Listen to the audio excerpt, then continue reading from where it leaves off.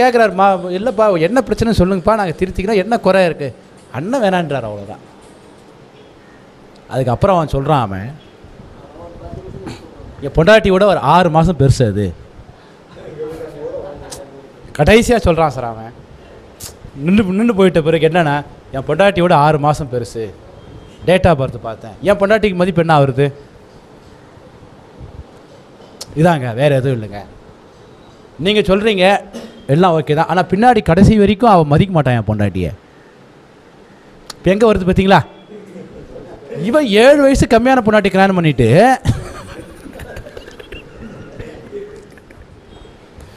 இவன் 7 வயசு கம்மியான பொண்டாட்டி கல்யாணம் பண்ணிட்டு, ஏன்னா இந்த விஷயம் எங்கள் குடும்பத்தில் நடந்தது. என் ஒய்ஃபுக்கு எனக்கு கிட்டத்தட்ட 6 வயசு வித்தியாசம். என் ஒய்ஃபோட என் தம்பி ஒய்ஃபுக்கு ஒரு 1.5 வயசு கூட. இன்னைக்கு பிரச்சனை தான், என் ஒய்ஃபுக்கு என் தம்பி வயசுக்கு 2 பேருக்கு ஒத்து வராது. அவர் கரெக்டாக சொல்கிறான். இப்படி சொன்ன உடனே நான் பேச ஆரம்பிச்சிட்டேன். சார் ஆமாங்க, கரெக்டாக தான் சொல்கிறீங்க, நீங்கள் சொன்னது கரெக்டு தான், இருந்தாலும் அட்ஜஸ்ட் பண்ணிக்கலாம். இல்லை சார், இப்போ நீங்கள் சொல்லிட்டீங்கல்ல, உங்கள் வாயிலிருந்து சொல்லிட்டீங்கல்ல, சொன்னது சொல்லி தானே.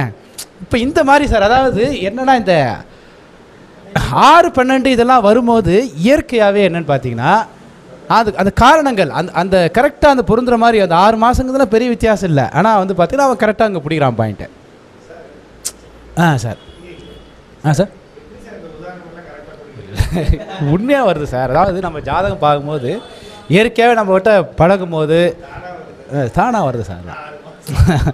இது உண்மையாக எங்கள் ஃபேமிலியில் நடந்த விஷயம். இன்றைக்கும் பார்த்தீங்கன்னா எங்கள் ஒய்ஃபுக்கும் எங்கள் தம்பி ஒய்ஃபுக்கும் ஆகவே ஆகாது, 2 பேருக்கும் ஆகவே ஆகாது. எதை சொன்னாலும் அது குறை. இன்னொரு தம்பி ஒய்ஃபும் என் ஒய்ஃபும் ரொம்ப க்ளோஸ். கடைசி தம்பி ஒய்ஃபுக்கும் இருட்ட ஒன்றும் பிரச்சனை இல்லை, புரிஞ்சுக்கிட்டு தானே இது நம்ம ஆக்சுவலாக. என்ன சார் புரிஞ்சதுக்காக சொல்கிறேன் சார். இந்த காம்ப்ரமைஸுங்கிறது என்ன அப்படின்னா சார், காம்ப்ரமைஸுங்கிறது என்னென்னா நிறைய விஷயத்தில் வந்துடும். நம்ம ஒற்றைப்படை பாவமாக இருக்கும்போது ஒன்றும் இல்லை சார். 5வது விட நம்ம என்ன சார் சொல்கிறோம், நம்ம காதல்னு சொல்கிறோம் இல்லையா. காதல் வந்து திருமணத்துக்கு காம்ப்ரமைஸாக இல்லையா சார்? காதல்னு வந்தால் திருமணத்தில் நிறைய விஷயம் காம்ப்ரமைஸ் ஆகும் சார். ஒன்றும் இல்லை சார், ஒரே ஆஃபீஸில் 2 பேர் ஒர்க் பண்ணுறாங்க சார். பொண்ணோட மாப்பிள்ளைக்கு 2 வயசு கம்மி சார். 2 வயசு கம்மி, உண்மையான உண்மை சம்பவம் இது. 2 வயசு கம்மி. ஏற்கனவே அவங்களுக்கு டைவர்ஸ் ஆயிடுச்சு பொண்ணுக்கு, ஆனால் லவ் பண்ணுறார். இவங்களுக்கு அவங்க மேனேஜர், அவங்களுக்கு கீழே தான் ஒர்க் பண்ணுறாரு இவர். பொண்ணு மாப்பிள்ளை பார்த்துட்டே இருக்கான். உடனே அவன் என்ன பண்ணுறான், உங்களை மாதிரி நல்லா தான் நல்லா இருக்கும், அந்த கொடுப்பனை எவனுக்கு இருக்கோ அப்போ நீ பண்ணுறியா அப்படின்னு கேட்டுதான் அந்த பொண்ணு. உங்கள் வீட்டில் ஒத்துனானா ஓகே. உடனே பொண்ணு கேட்டு வராங்க. உடனே அவங்க அப்பா வந்து இல்லை இதுவாக இருக்கே, அதெல்லாம் ஒன்றும் இல்லை சார், டச்சில் டெண்டுகள் இருக்கே, 6 வயசு பெரிய பொண்ணு தானே சார், நல்லா இல்லையா சார் அவன். ஓகே, பொண்ணு வீட்டுக்காரன் வராங்க. ஏன்னா அந்த லவ்னு வரும்போது என்ன ஆகுதுன்னா, இல்லை அதாவது வயசும் கம்மி, எஜுகேஷனும் கம்மி. என்ன சார் டவுரி இல்லை, நான் எல்லா காம்ப்ரமைஸும் காதல் அடி போய். அதனால தான் பெரியாரா சொல்கிறார், அதனால் காதல் செய்வீர் அப்படின்னு. ஜாதி ஒழியுது என்ன சார் எல்லாம். அப்போ 5வது வீடு நீங்கள் பார்த்தீங்கன்னா இது 7வது வீட்டுக்கு 11வது வீடாக வரும் சார். 6வது வீடு தான் நம்மளுடைய ஆளுமையை குறிக்கக்கூடிய பாவம் சார். ஆணவத்தை குறிக்கிற பாவம் தான் 6வது பாவம். ஆணவம், ஆளுமை, நாம் சுப்பீரியராக இருக்கிறோங்கிற அந்த ஒரு தில்லு, இதெல்லாம் 6வது பாவம் தான். 6வது பாவம் வந்து ஆளுமை சக்தியை குறிக்கும். ஆளுமை சக்தினா ஒரு விஷயத்தை பார்த்த உடனே அது குறை என்னன்னு சொல்கிறது 6வது பாவம் சார். ஒரு விஷயத்தை பார்த்த உடனே அதில் நிறைகளை, அது குறையாக இருந்தாலும் கூட, சாப்பாட்டில் உப்பு கம்மி தாங்க, உப்பு கம்மியாக சாப்பிட்டா தான் உடம்பு நல்லது. இது எப்படி சார் இருக்குது? உப்பு கம்மியாக சாப்பிட்டா தான் உடம்புக்கு நல்லது, பரவாயில்லைங்க. இது 5வது பாவம். 6வது பாவம், ஏங்க தவ்வளோ உப்பு அதை போட்டால் நல்லா இருந்துருக்குங்க. உப்பு கொஞ்சம் போகிறதுக்கு என்ன ஆகிடு போகுது, எவன் சமையல்காரன் கூப்பிட்டு அவனை உப்பு நீங்களே எடுத்துக்கங்க அப்படிலாம் இல்லை. உப்பு கரெக்டாக போட்டிருக்கணும் இல்லை, கேட்டப்போ தானே உப்பு சொல்லி எல்லோரும் சாப்பிட்டு போயிட்டாங்கல்ல. அப்போ என்ன ஆகுதுன்னா, 6ங்கிறது என்னென்னா குற்றத்தை கண்டுபிடிக்க பாவம். அதனால தான் சத்திரியன்னு சொல்கிறேன். இதை அதனால தான் அரசன் அன்று கொள்வான்னு சொல்கிறான். அவன் வந்து எந்த ஒரு காம்ப்ரமைஸும் இல்லை. அரசனாக இருக்கிறவன் காம்ப்ரமைஸ் இல்லை, குற்றம்னா தண்டனை, அவ்வளோதான். ஆன்மீகவாதிகள் என்ன சார் பண்ணுவாங்க? அறம் செய்ய விரும்பு, ஆறுவது சினம். என்ன சார் இதானா சார் இது? இப்போ இவங்க என்ன பண்ணுவாங்க? எல்லாத்துக்கும் நல்ல போதனை. ஒரு கன்னத்தை அறைந்தால் மறு கன்னத்தை காமி, அதுலேயும் அறைந்தால் முதுகை காமி. என்னங்க சார்? அப்போ இது இப்போ மன வாழ்க்கைன்னு பார்க்கும்போது உங்களுக்கு காம்ப்ரமைஸாக இருக்கிற லைஃப் நல்லா இருக்குமா, ஒரு ஆளுமையோடு இருக்கிற லைஃப் நல்லா இருக்குமா சார்? காம்ப்ரமைஸாக நல்லா இருக்கும்.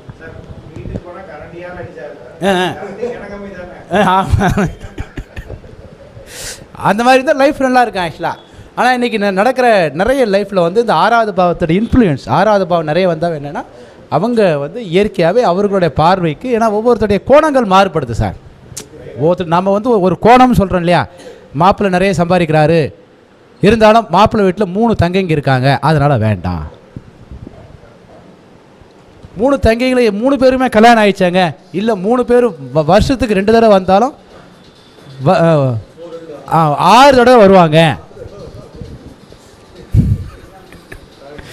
இதே பாசிட்டிவ் சிந்தனை தெரியுங்களா? 3 தங்கச்சியில் 3 பேருக்கும் ஆம்பளை பையன் இருக்குது, நமக்கு ஒரு பொம்பளை பையன் இருந்தால் அந்த குழந்தைய கட்டித்தரலாம், குடும்பம் ஒன்றா இருக்கும். இது பாசிட்டிவ் தானே? இந்த பாசிட்டிவ் எண்ணங்கள் 5வது பாவத்துக்கு அதிகமாக இருக்கும் சார், 6வது பாவத்துக்கு கம்மியாக இருக்கும். அது புறவாய்க்கு நாங்கள் சார் எப்படி இதெல்லாம் சிந்திக்கிறேன்னு கேட்குறீங்களா? நம்ம இதை ஜாதகம் பார்க்க வரும்போது நீங்கள் ப்ரொஃபஷனலாக இருக்கும்போது இருக்கீங்க, அவங்கவுங்க குறைய சொல்லுவாங்க சார் நம்மக்கிட்ட. நடைமுறையில்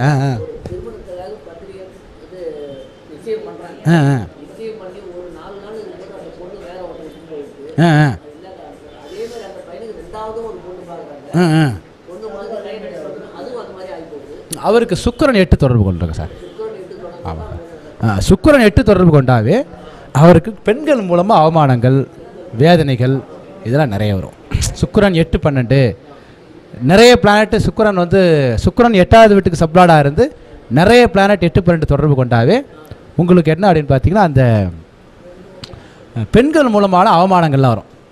உதாரணத்துக்கு நிச்சயம் ஆகிட்டு பிறகு பொண்ணு வேணானும் போது அவன் என்ன பண்ணுவான், ஒரு கனவோடு இருப்பான், நிறைய பேருக்கு சொல்லிவிடுவான், என்ன சார் அதான். அப்படின்னும் போது என்ன ஆகுதுன்னா, ஓடி போனவங்களுக்கு கல்யாணம் ஆயிடுச்சு, இவங்களுக்கு இன்னும் ஆகாமல் இருக்குது, இவன் 6 மாதம் வேஸ்ட் பண்ணிட்டுது. இது எல்லாமே எந்தெந்த பிளானட்லாம் நம்ம ஜாதகத்தில் 8வது வீட்டை தொடர்பு கொள்கிறதோ அதனுடைய காரகத்தில் நமக்கு நடந்து சிக்கிக்குவோம். நம்ம 8வது பாவம்னாவே என்னென்னா ஒரு விஷயத்தை எக்ஸிக்யூட் பண்ணிவிட்டு நம்ம வச்சு கை தரத்துக்கு சார் 8வது பாவம். நம்ம வைத்து கை தருத்தல்னு சொல்கிறோம்ல, கிராமத்தில் சொல்லுவாங்க, நம்ம வச்சு கை தருக்குது அப்படிங்கிறது 8வது பாவம் சார். என்ன சார்? பஜ்ஜி செய்கிறது அப்படின்னா வச்சு செய்கிறது அந்த மாதிரி சார். அது 8வது பாவம். 12வது பாவங்கிறது உடனடியாக கை தருத்துறது.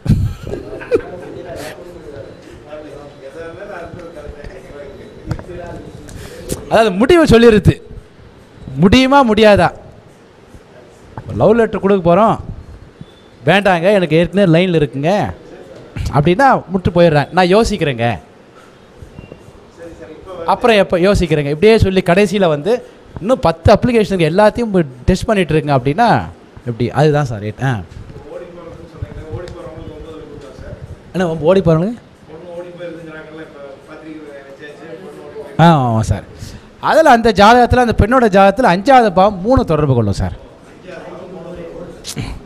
3வது பாவம் தொடர்பு கொண்டு நிறைய பிளானட் வந்து 3 9 இதெல்லாம் தொடர்பு கொண்டு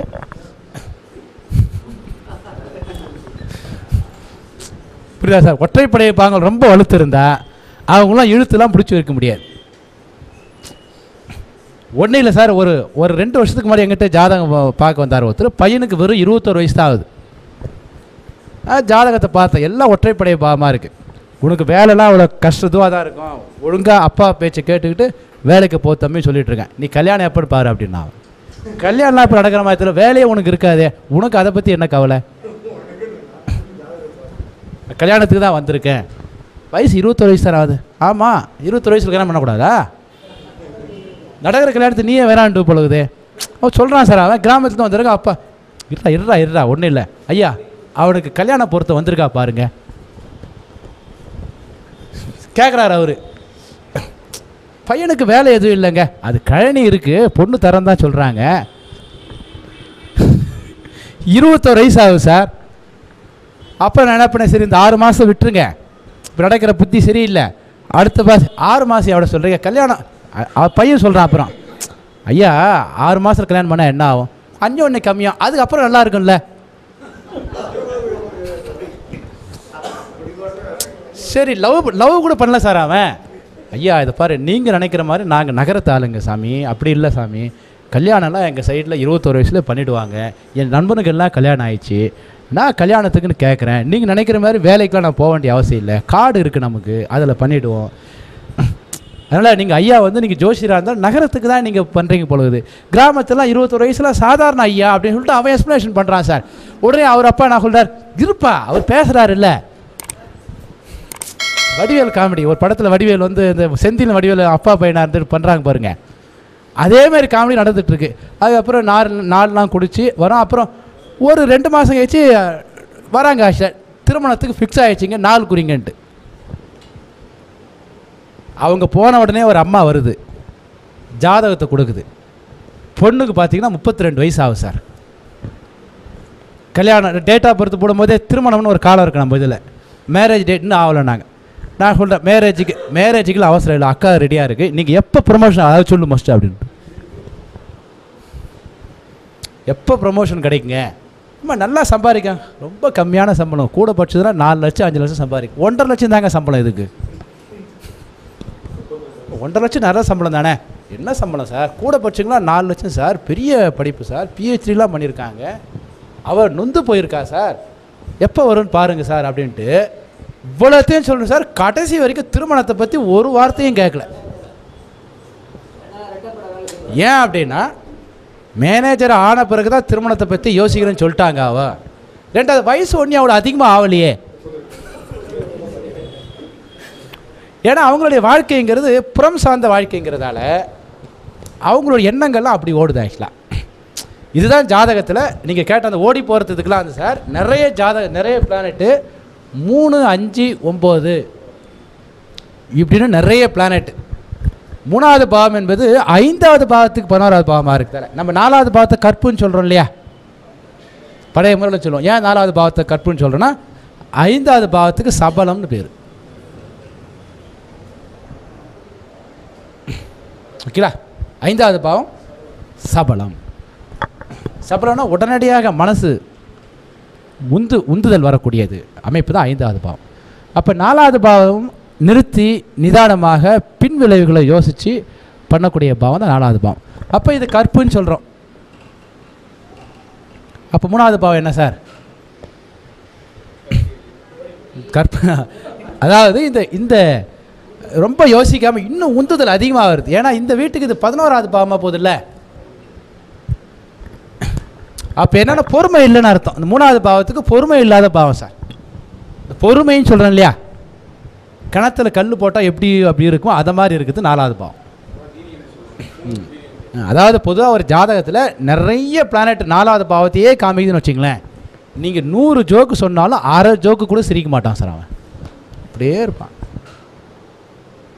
4வது பாவம் நிறைய பிளானெட் 4 வந்துச்சுனாவே அவங்களுக்கு அந்த உணர்ச்சி வசப்படக்கூடிய தன்மை. உணர்ச்சி வசப்படக்கூடிய தன்மைனா அந்த என்ன சொல்கிறது, அது அறிவு ரீதியாக சிந்திக்குது. உணர்ச்சி வசப்பட மாட்டாங்க. கலைகளில் ஆர்வம் இருக்காது. சினிமா போகும்போது சினிமாவில் பல்லாம் பார்த்துட்டு இருப்பான் சார், அவனுக்கு மட்டும் கரெக்டாக தெரியும். இன்டர்வியூ போகும்போது கருப்பு சட்டை போட்டு போகிறான், வெளியே வரும்போது வெள்ளை சட்டை போட்டு வரான், எப்படியா வருவான் அப்படின்னு கேட்பான். 4வது பாவம் பார்க்குறோம், கரெக்டாக அதை கண்டுபிடிச்சிடுவான்.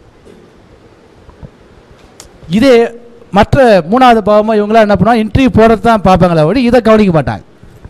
ஏன்னா அவங்க கதையில் கவனம் இருப்பாங்க, இவன் கருத்தில் பார்ப்பான். அந்த மாதிரி இந்த 4வது பாவம் நிறைய வந்தாவே அவங்களுக்கு லவ் அஃபேர் இதெல்லாம் வந்து கொஞ்சம் குறைவாக இருக்கும். அப்படியே லவ் அஃபேர் இருந்தாலும் பயோடாட்டாலாம் வாங்கி பொறுமையாக அனலைஸ் பண்ணிவிட்டு அதுக்கப்புறம் நாம் இந்த பொண்ணை லவ் பண்ணால் பரவாயில்லை, நல்லா இருக்கும் லைஃபு அப்படின்னு போகிறது 4வது பாவம். மூணாவது பாவங்கிறது இதெல்லாம் எதுவும் யோசிக்காமல் டக்குன்னு நம்ம எடுக்கிற முடிவு, இந்த அவசர கொடுக்குன்னு சொல்கிறோம் இல்லையா, அது மூணாவது பாவம். உடனடியாக அது வெறும் மூணாவது பாவம் வரத்தோட கூட 5, 9 வந்தால் தான் அது காதல் உணர்வு மூலமாக ரொம்ப உந்துதல் சக்தி அதிகமாக ஏற்பட்டு அது போவாங்க. Okay sir. பொதுவாக நீங்கள் பாருங்களேன், ஓடி போகிற கான்செப்ட்லாம் ஏழை வீட்டுக்கு இல்லையா, பணக்கார வீட்டு இல்லையா சார்? ஏழை வீட்டில் தான் இல்லை. அதனால் அவங்களுக்கு இப்போ பொருளாதார ரீதியாக உயர்ந்தவங்களுக்கு கௌரவம்னு ஒன்று இருக்கும் சார். பொருளாதார ரீதியாக உயர்ந்த நிலையில் இருக்காங்க இல்லையா, அவங்களுக்கு கௌரவம், ரெண்டாவது தொலைநோக்கு பார்வை, அறிவு வேலை செய்கிறது, இதெல்லாம் இருக்கும். அதுதான் சார். Okay sir. அதனால் அடுத்து 2வது பாவம் வரும்போது 2, 8 வரும்போது அந்த மாதிரி சார். 2, 8 வரும்போது வருவாங்க சார். ஆக்சுவலாக புரிஞ்சு படிக்கும்போது நமக்கு ஈஸியாக இருக்கும் சார். Okay sir. நீங்கள் என்ன பண்ணலான்னா, இப்போது திருமணம் சம்பந்தமான விஷயத்தை, அதாவது உங்கள் நண்பர்கள் இருக்காங்கன்னா எல்லாருடைய ஜாதகத்தையும் போடுங்க. போட்டுட்டு யார் யாருக்கெல்லாம் திருமணம் லேட்டாக இருக்கோ அவங்களுக்கெல்லாம் பாருங்கள், 7வது வீடும் கலத்திர காரகனும் டெஃபினட்டாக பாதிப்பாங்க. யாருன்னா 1வது பாதிச்சிருக்கும். ஒரு 45 வயசு வரைக்கும் திருமணமே ஆகாதவங்க ஜாதகத்தை போய் பாருங்கள், 7வது வீடும் சுக்கிரனும் 2மே கெட்டு போயிருக்கும். ஓகேங்களா? இளமையில் திருமணம் ஆனவங்க ஜாதகத்தை பாருங்கள், 7வது வீடு சுக்கிரனும் 2மே. இந்த சேனல் உங்களுக்கு பிடிச்சிருந்தா, இந்த டாபிக் உங்களுக்கு பிடிச்சிருந்தா லைக் பண்ணுங்கள், ஷேர் பண்ணுங்கள், கமெண்ட் பண்ணுங்கள். இந்த மாதிரி புதிய புதிய ஜோதிட தகவல் உங்களுக்கு வேணும்னா முக்கியமாக சப்ஸ்கிரைப் பண்ணுங்கள். இந்த சேனல் உங்களுக்கு பிடிச்சிருந்தா, இந்த டாபிக் உங்களுக்கு பிடிச்சிருந்தா லைக் பண்ணுங்கள், ஷேர் பண்ணுங்கள், கமெண்ட் பண்ணுங்கள். இந்த மாதிரி புதிய புதிய ஜோதிட தகவல் உங்களுக்கு வேணும்னா முக்கியமாக சப்ஸ்கிரைப் பண்ணுங்கள்.